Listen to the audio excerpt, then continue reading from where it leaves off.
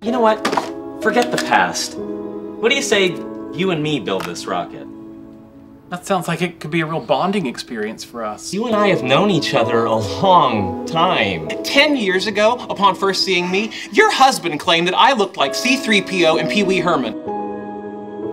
Howard dressed up as me and imitated me, and everyone laughed. That began a decade-long progression of insults, pranks, and unwanted magazine subscriptions. Sheldon, my concern is not with the money or anything. It's with how you treat me. Howard Wolowitz. Howard doesn't. He's only an engineer. Why not world's greatest engineer? Engineers are just as smart as physicists. You take that back! Well, I'm sorry. I typed that into the label maker, but I just couldn't press enter.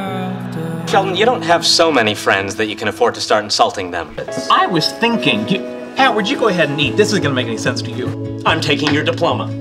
He's mean to me all the time. You've heard him tease me about not having a doctorate? Go ahead. It's the only doctorate you'll ever get. And I'm more than smart enough to take your class. I told you weren't smart enough to take it.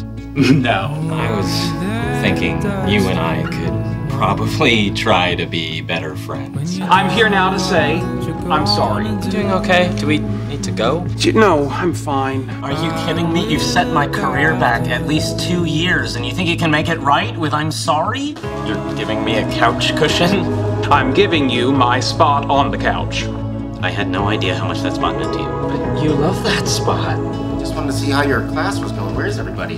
Sheldon, you're a condescending jerk. Why on earth would I want to do something nice for you? No one signed up. What if I took your class? Why would you do that? Guilty as charged. I'm out.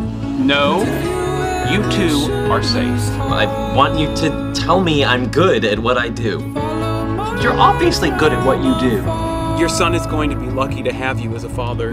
So Sheldon's going to freak out. Oh yeah, he worships hockey. Well, I was actually thinking about bringing him along when I go over there so he can meet the great man. I'm an astronaut, and you know it. You just don't like admitting it because you're jealous. Astronaut, Howard Wolowitz. As a child, I did dream of going to space.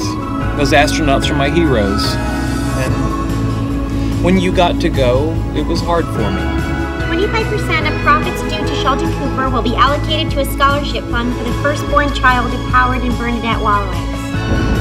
Should we stop holding hands now? In a minute. Okay, good.